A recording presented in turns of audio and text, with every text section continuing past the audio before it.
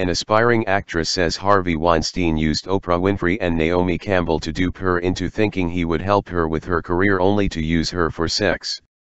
British actress Getty Noble said Tuesday she was head over heels impressed when she first met Weinstein at an event in London because he was hanging out with model Campbell and had megastar Oprah swinging off his arm. "I thought, obviously, this man has something amazing in store for me," she said during a teary-eyed press conference in Manhattan to discuss the sex trafficking lawsuit she filed a day earlier against Weinstein in Manhattan federal court.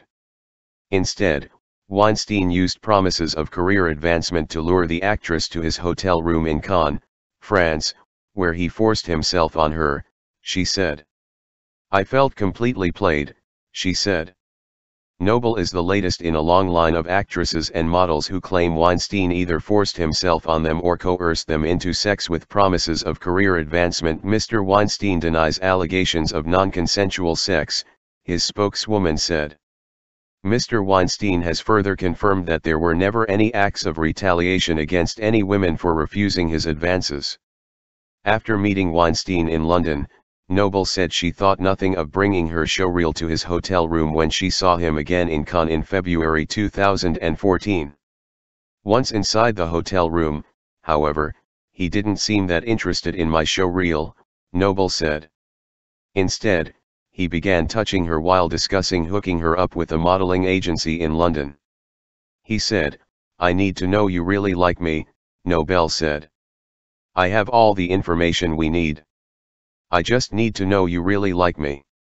The incident ended in the bathroom, where he forced Noble to perform sex acts in front of the bathroom mirror, she said. Afterward, Weinstein failed to help her with her career as promised, she said. She blames him for destroying her acting dreams and said she has since reported her case to the NYPD. Noble's lawsuit claims that Weinstein's practice of luring aspiring actresses to his casting couch with promises of career advancement makes him no better than a seedy sex trafficker. Her lawyer, Jeff Herman, said he is hoping for millions of dollars in damages. The jury will decide what they think her damages call for, Herman said at the same press conference.